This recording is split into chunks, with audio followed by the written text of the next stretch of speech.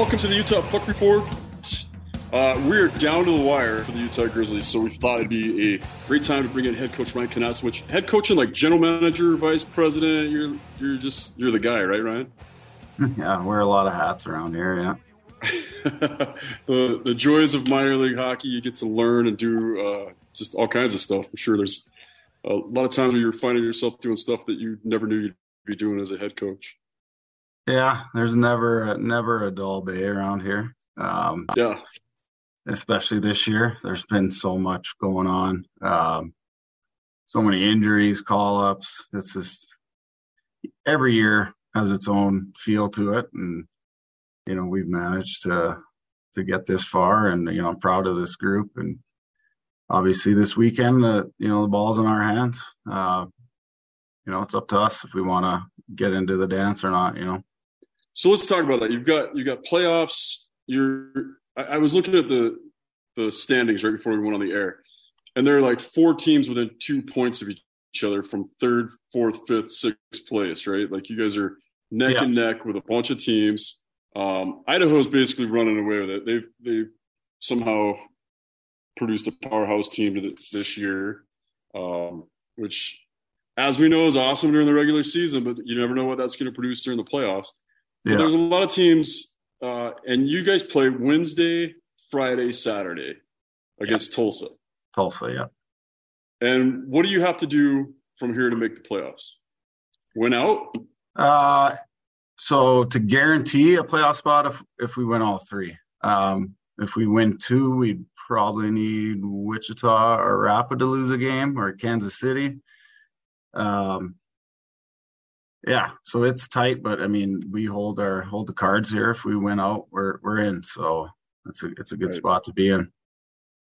A little bit different than your first year of coaching, where you guys just had an amazing regular season. You seem to have such a unique group on the ice, and you and I talked about this a little bit last year. There's a chemistry that sometimes just clicks, and then sometimes how hard is it when you have so many pull-ups, so many injuries, and then we know that during the offseason you lost Mason Mannek, who looked like he was a real character guy in the locker room. Is it just impossible to try to sit there and balance and figure out who's going to work well in the locker room as well as on the ice? Yeah, each year in this league you kind of hit the reset button, and it's tough. Every day is different in this league. One day you're happy and you got all your guys, and next day 2 guys are injured, 2 guys are called up, and it just seems like that's been one of those years for us. But we've found a way, like I said, to be in this position, and we win these games we're in, and our group's really excited about that, and they're pretty focused. Yeah. You seem to have a really good group of guys. I'm lucky because I get to, sometimes come in and practice with you guys and get to know some of the guys and maybe see some of the behind the scenes stuff. And you've got some real characters and character guys, but characters too. Lucas reminds me a lot of I'm trying to think of, there was a goalie we had, Igor Bobkov was a goalie that was here years ago. Just, you definitely knew when he was around, very, very loud and funny and entertaining. So he's fun to have around. Then you've got like such solid goaltending. You have 3 goalies that are, all 3 of them could be your number 1. So that's pretty lucky to have, right? Especially at this level. Yeah, we've had an amazing goaltender trio. We knew they would be good.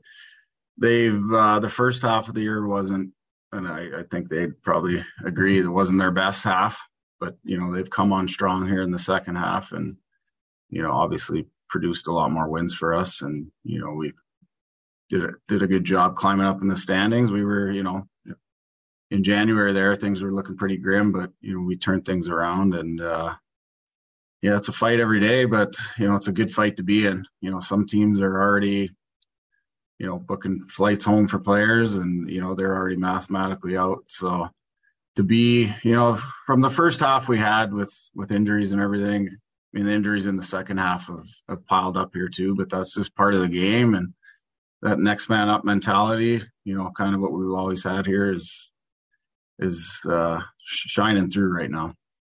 Yeah, I mean, I I was in the locker room and saw some of the struggles, like with Johnny Walker, and seeing how frustrated he was with his injury, and like he's working hard to try to get back in the lineup and wants to be involved in the team. The team seems to want him to be there, but man, when you're hurt and you're playing such a physical game, there's not much you can do. Yeah, And he plays a tough brand. Obviously, he's been out of our lineup now for the past few weeks, and I don't really see him returning this season unless a miracle happens. So, and we got a couple other guys in that boat that we've lost some pretty key guys at a key time. But you know, we've gone out and signed a few guys out of college and major junior, and it's kind of bolstered our lineup for the time being. So, losing Kansas. When you see the college season ending and major juniors ending, you're watching guys. What do you go after? How do you start looking for guys? When do you decide, like, this is the guy we're going to bring in, or like, is it through contacts, or is it just from watching games? A lot of it's contacts and trying to find guys that have played with them. You know, the hockey world's small, so you can typically find a guy that's been in the locker room with that guy and get a character reference from him. And we look for guys that are going to fit in kind of seamlessly. And we got this Mick Mesner came in, played with Christian Simeone at Merrimack. We got Nolan Ritchie, who came out of Brandon. He was a captain there. Miner and Shearer and Jameson all skate with him in the summer. And then Mayhew played with right at DU. And then obviously Luke Martin, we had him all year last year. So it was nice to add those four guys. And we'll have another guy coming down tomorrow. So which will be a big help up front for us.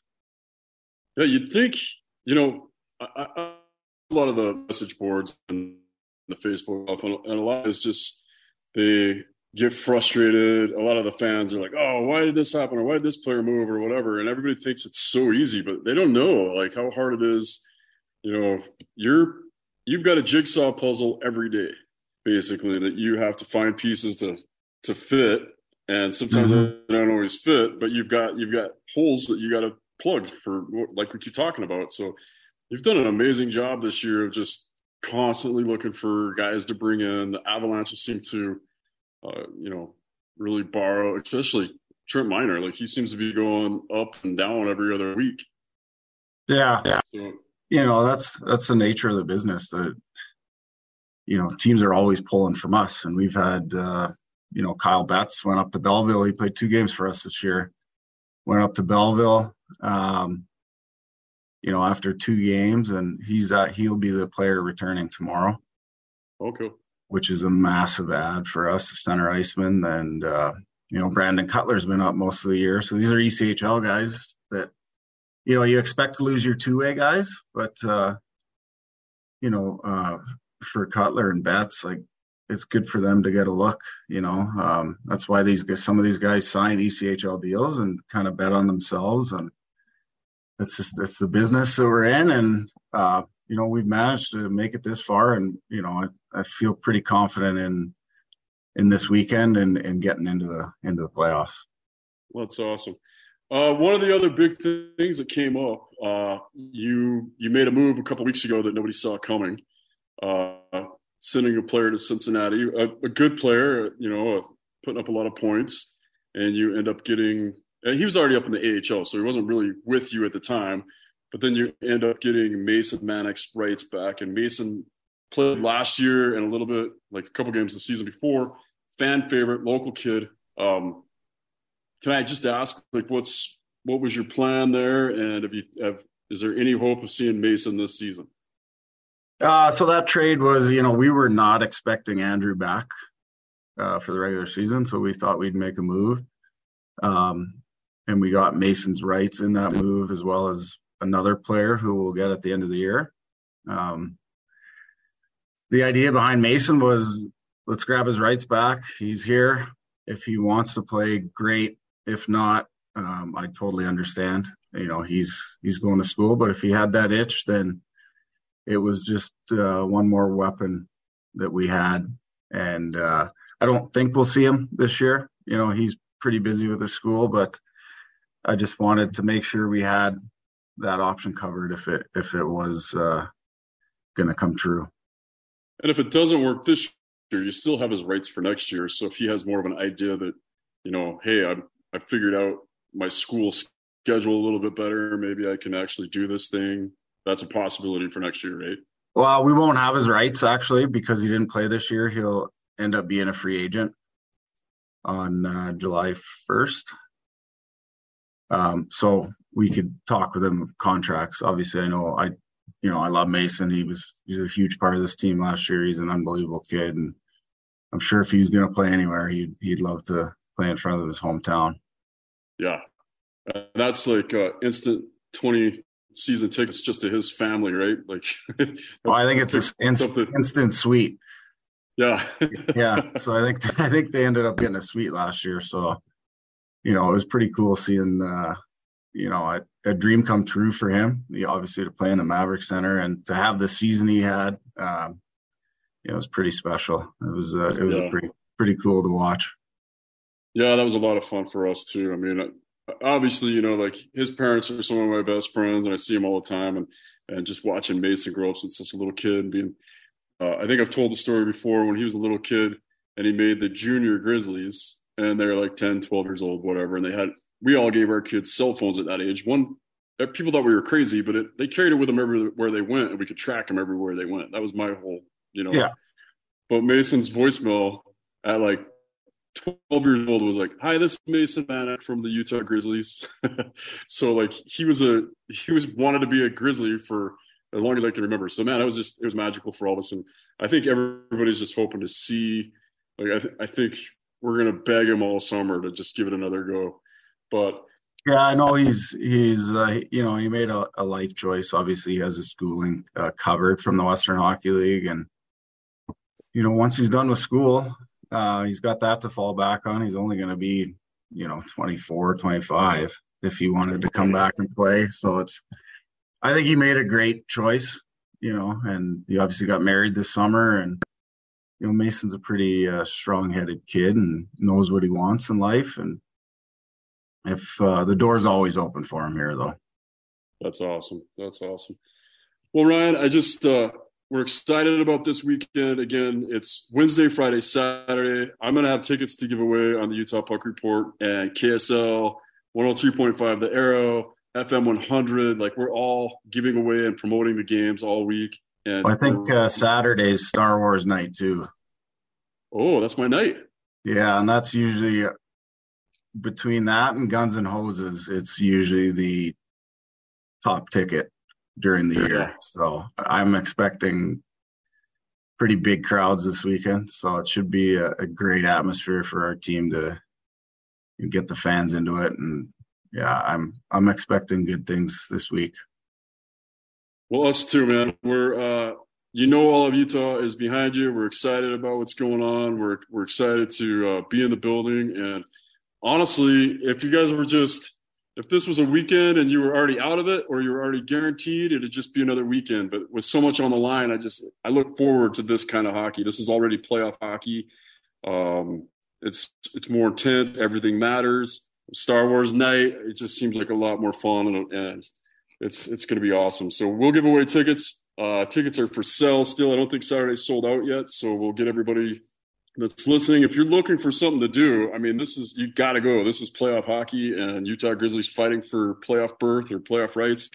And come out and check out a game. Ryan, you got anything else you want to say to everybody before we let you go? No, I just, would urge, like you said, people to come out. Even the Wednesday game's just as important as Friday, Saturday. So, the more people in here, the more life it's going to bring to our team. And, we should be flying around looking good this week. Nice. Well, we're gonna rock that Maverick Center this weekend. I'll be there Wednesday night for sure. Coach Kinasewich, thanks so much for taking the time. I know you're busy and things are crazy right now, but we appreciate you coming on the show again. Yeah, thanks for having me as always. Okay, that is the Utah Puck Report.